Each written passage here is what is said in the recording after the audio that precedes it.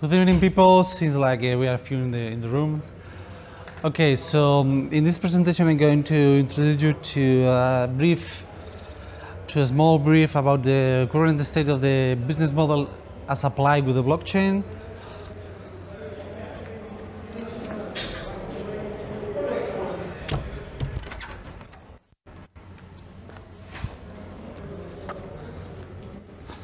With some ideas about the potential uses of the blockchain as have been applied right now, and also a few hints about the direction I believe is taking. So first, a bit of background. During 2017 and 2018, there was a Cambrian explosion of blockchain startups, mostly fed by tokens, and the growth was basically led by the ICO craziness.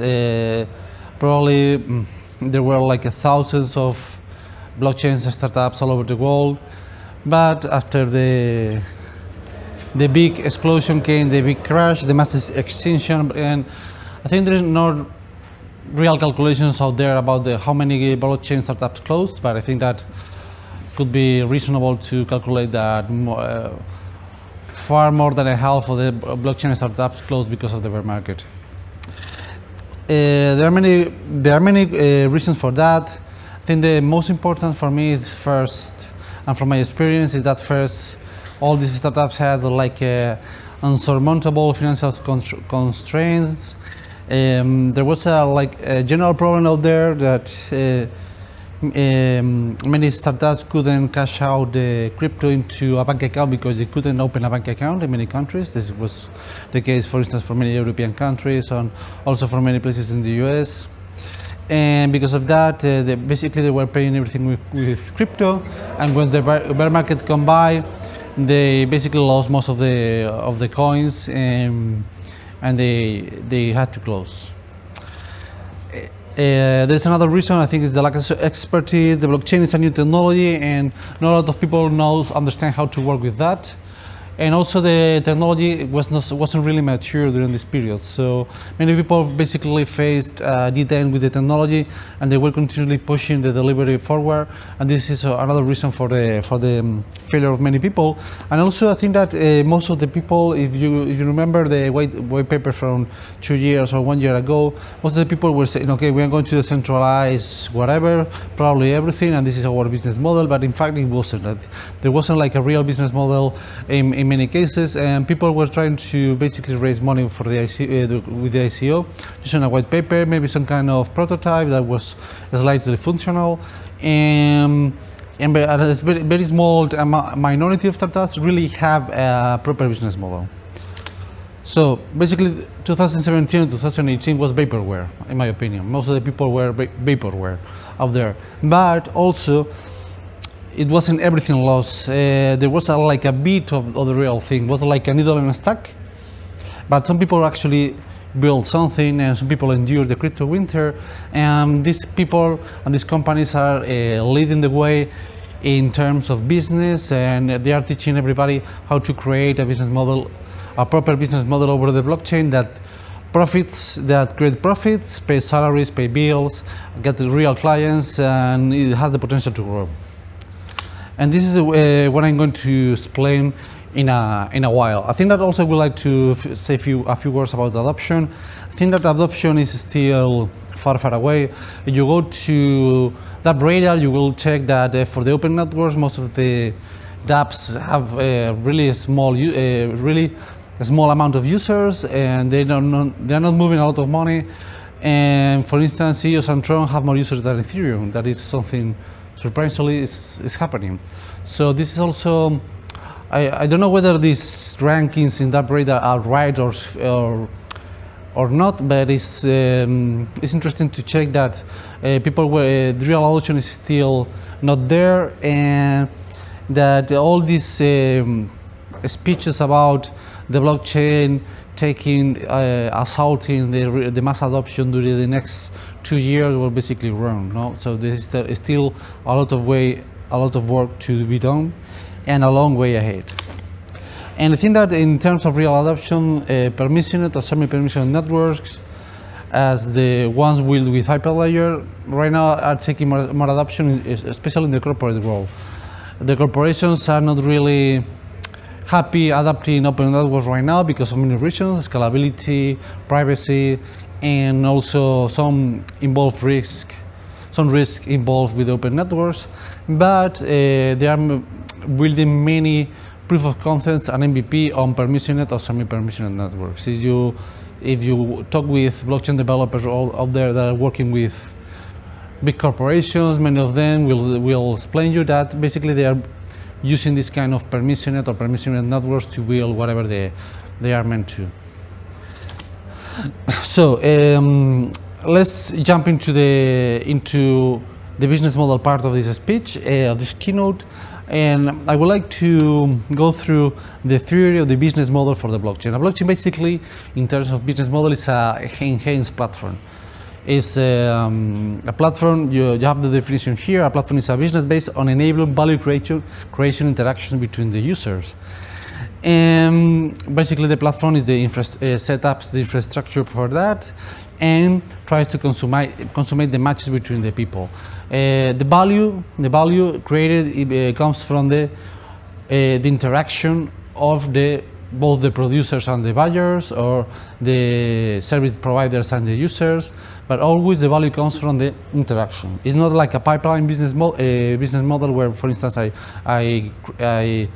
a car maker, I produce a car and I sell the car to a customer, and that's it. No?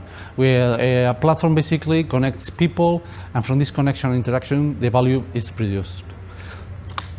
And the platforms are based in network effects. Network effects can be calculated following the Metcalfe law. The Metcalfe law, you have the description there, was created to calculate the growth rate of IT networks. For instance, if you have just one phone and you are the only person with a phone, there's no value in your phone. But if people started to get more phones, the interactions are going to grow exponentially, not like linearly, and this will will create a stronger network effect. So basically, these platforms are based in this effect, and they could be positive or negative. They could be double positive or double negative.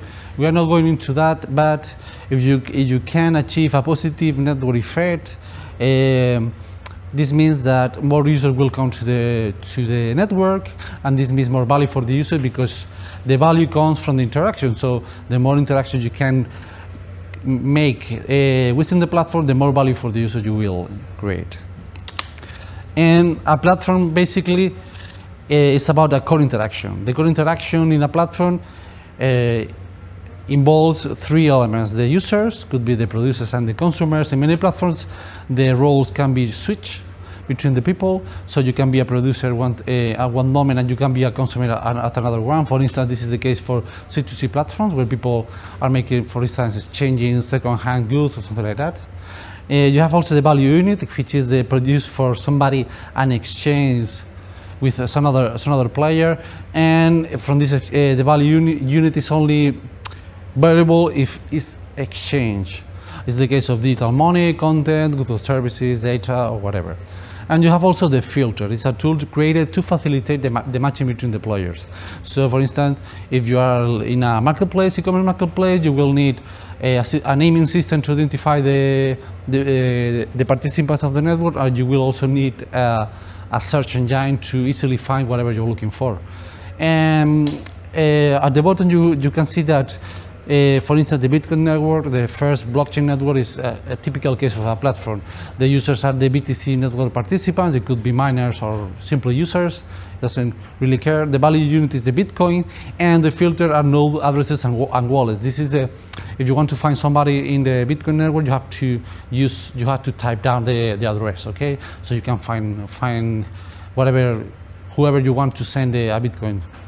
Also, it's interesting to say that a blockchain as an infrastructure is different from the typical other typical platforms, and brings some new features in place. These features are basically tokenization. Tokenization is really important because it prevents the double spending problem, and this allows to create new digital units of value.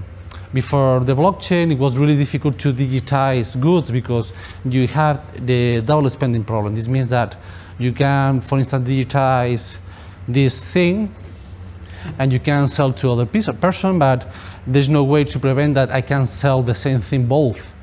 And this is solved with tokenization. Also, you have transparency, so it's much better to get information about the market in the platform. One typical problem of the platform is that there is a huge lack of transparency, and this brings many market inefficiencies. And this could be solved with the blockchain easily. And also you have immutability. This basically brings trusted interactions. You can't change the blockchain, so whatever is done, and you can trust that nobody can revert that. You have other advantages like pseudo-anonymity. This is different from privacy, but basically allows to easily track the performance of the different users without disguising their identity. Middleman removal, as you might know, and better automation. You can create smart contracts to automate the interaction between the people, and also to automate many things regarding of arbitration, escrowing, and some other fundamental aspects of every blockchain platform. So at the end, the blockchain is bringing into same better network effects, unlocking more value. You can create new opportunities to create value through tokenization. You can you can run a better management of the market through a better information, and you can also improve the core transactions of every platform. And I'm going, this is the theory, okay? Probably many of you already understand this, but I think the most interesting part is to understand the kind of business model you can build with a blockchain or in the blockchain ecosystem. I think from my perspective, there are 4 kinds of business you can build using the blockchain. The first one is platform creation. Basically, you create like a base layer of you create a base layer platform where with smart contracts, with a basic token, and all these things. You can also create a value. You can also build a value creation product. It's a product that basically creates tokens over the basic blockchain, so you can unlock more value, and people can exchange more things in the same blockchain. You can create a service. If you think about like a regular marketplace, for instance, like Amazon, over the core interaction, which is the exchange of goods, you have like a messaging, you have a escrowing, arbitration, you have financial services. Services are meant to help create trust and help the users to exchange the basic value unit. So in the blockchain, you can also create these kind of services for the users using, for instance, the Ethereum network or the Bitcoin network. And finally, you have a feature enablement. You can also take some specific traits of the blockchain, and without relying on the network effect, you can provide also a service. And I'm going to give some examples of that. For instance, for platform creation, you have many solutions out there. You can build a protocol-based layer like Bitcoin, Ethereum, Definity, Eternity, Polkadot, whatever. You can create, you can be a miner, a pool miner. You can create a staking as a service company. This is probably has a lot of future because everybody's moving to staking. So staking as a service could be a really profitable business. You can create scaling solutions on top of base layer blockchains, and also you can create cross-chain interoperability solutions or decentralized storage solutions like IPFS. IPFS, many people are using IPFS like a complement for Ethereum, for instance. They are not storing everything on Ethereum, they're using IPFS combined with Ethereum. And you can also create like a blockchain as a service like Kaleido. You can allow people to create with a few clicks a private blockchain for whatever they want. I think that we can discuss whether this is a blockchain or not, but it's still there and it's called blockchain as a service. And all these companies, basically they are building the base layer of the ecosystem. They are the platform creators. You have also in this regard, this is a big trend right now that is creating a specialized blockchain for supply chain and especially for IoT. IoT and blockchain combined have many advantages, and people like VeChain or Modun, they are trying to create special purpose base layer blockchains just to manage the IoT devices. Value creation. I think that this kind of companies basically are building smart contracts and tokens that create new value units to be exchanged over the blockchain. For instance, with Ethereum, we have Ethereum and ETH, but also you can create over that new tokens and new value, so people can exchange that and can get some profits. Usually, the basics of this are basically smart contracts and tokenization, and on this part we have already many successful business and many already proven business models. For instance, tokenization is one of them. The tokenization as a service has a lot of features, especially in regards of HTOs. Swap OTC, crypto exchanges, lending, stable coins, decentralized messaging, decentralized marketplace for tokenized assets, loyalty solutions, supply chain tracking, payments, P2P auctions, automated insurance or gaming, are some examples of value creation businesses over the base layers blockchain that are already making money. We have already clients, and they are already growing as a company and with suitable business models. One big trend right now is, of course, finance. Finance is the most advanced field in this regard. I think it's a logical consequence of the evolution of the technology. Bitcoin is basically a financial, is basically a P2P network for payments. So it doesn't come as a surprise that the finance world is taking the lead in the blockchain business. Several companies are already building the basic blocks for creating this whole ecosystem of the finance on the blockchain. I think this is really interesting to know that basically these people are exchanges, OTC, swap, payment solutions, and tokenization services, as well as stable coins. And right now we have already an ecosystem mostly for trading that is working and is growing at a really fast pace. The second big trend right now is supply chain. The supply chain fits really good with the blockchain because the blockchain solves by design the bullwhip effect, which is probably the biggest problem in any supply chain. And many big companies as well as startups are already building solutions, working solutions over the blockchain. In the case of ABM with Maersk, Provenance, Ours, or Walmart, like the big supermarket chain, and Wave. Can you tell us what is the bullwhip effect? The bullwhip effect is when you don't have transparency in the supply chain. For instance, if you are a factory producing goods, you can really know how many of your goods are sold at the end of the supply chain in the shop. So you don't have the right way to calculate how much do you have to produce, and then you risk being overproduced things, which is really expensive, or you risk underproduced things, which is also really expensive. So you have fully transparency of all the supply chain from A to B, and from B to C and to the endpoint. You can really make much better calculations. This problem has been solved before with really complex software solutions like vendor management inventories, etc., which are big things made by SAP or these big players. But with the blockchain, you can simply create a simple blockchain and with fully transparency, and you can create, like Provenance, a token, a supply chain token, that people basically exchange the token as the real product is going through the supply chain. And you can check at every moment where the items are, whether they are sold or not, and you have like almost perfect market information with the supply chain. So this has the potential to solve a huge problem for all the supply chain provider companies out there. Make sense?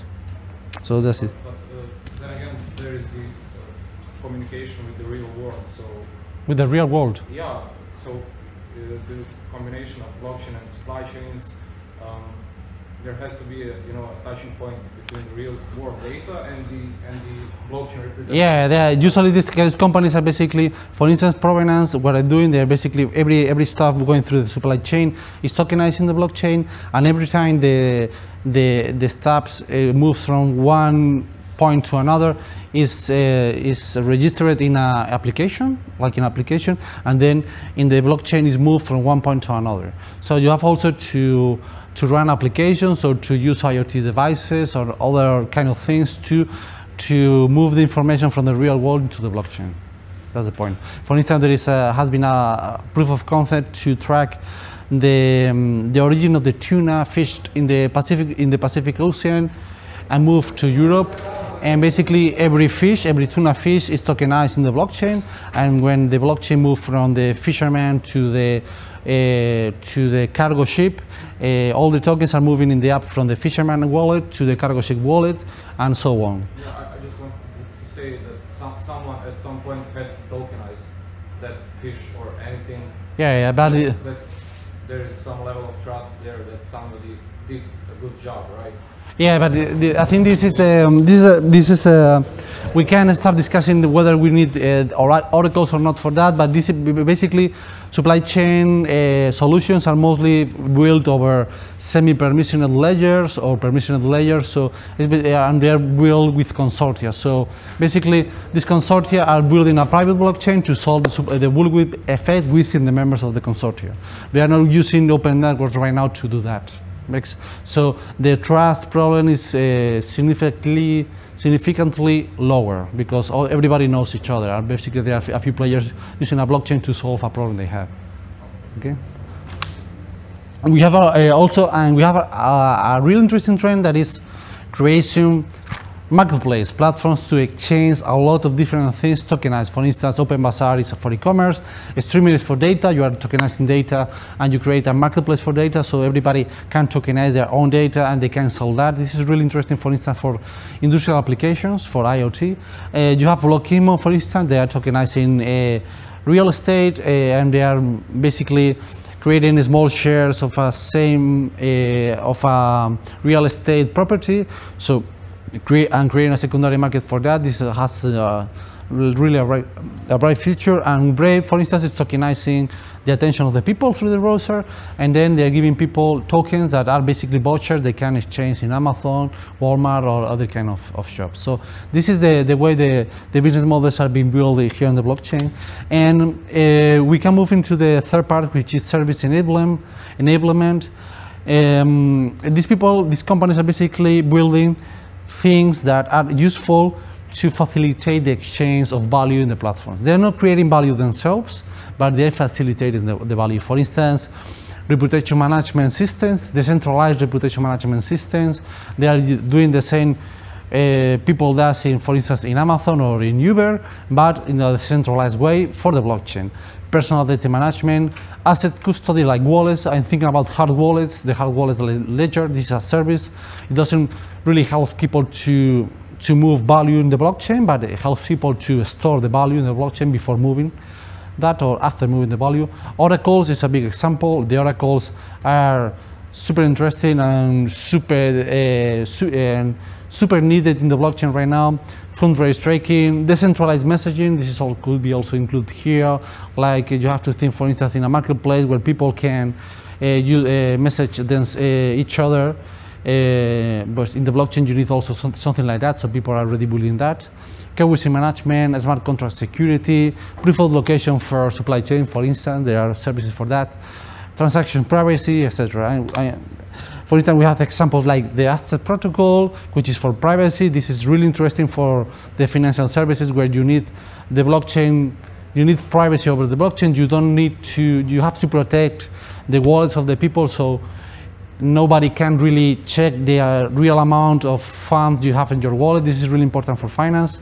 You have oracles, really important also to manage data and to automate operations in the blockchain. And you have something like arbitration services, like decentralized arbitration, like Kleros. And the last trend is probably ID management, but with a special trend which is certification management. There are several companies out there trying to use just the cryptography part of the blockchain to create digital certificates and to sell the solution to other companies. So where are we going? I think that people are still exploring. And we are still trying to build better, bigger, and more efficient network effects with more value unlock and more services. This is happening even during the crypto winter. And for instance, I think that one good idea could be building cross-platform network effects. For instance, do you know Shelf Network? Shelf Network is a distributed auction network, has been working for a while, for almost 2 years in Ukraine, Eastern countries, and basically it's like an auction system for cars, like an eBay for cars, but decentralized. So the network effect is not in a single interface like you can only access through eBay, but you can access through all the interface connected to the same blockchain. So you are creating like a decentralized network effect, allowing everybody to connect to the network effect without creating a centralized point of access. This is really interesting, has been successful, and is really something really interesting to explore in many places because you can create bigger and stronger network effects.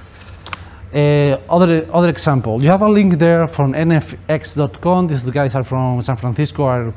They have really interesting ideas about network effects. And also, you can start creating nested network effects because in a blockchain, the network effect is in the blockchain itself. It's open, so you can create a network effect for finance, for instance, for a financial service, and the same user can connect in the blockchain to another network effect, let's say for e-commerce. And both network effects created for finance and e-commerce can communicate to each other, because let's think about a situation where Stripe is communicating with Amazon without an API and without Amazon or Stripe controlling that communication. Makes sense. So we can start building nested network effects, like for instance when somebody uses Bitcoin as a payment method for e-commerce, like in OpenBazaar. Basically, this is nested network effects, and it's really interesting to create this new thing, this new world of decentralized blockchains.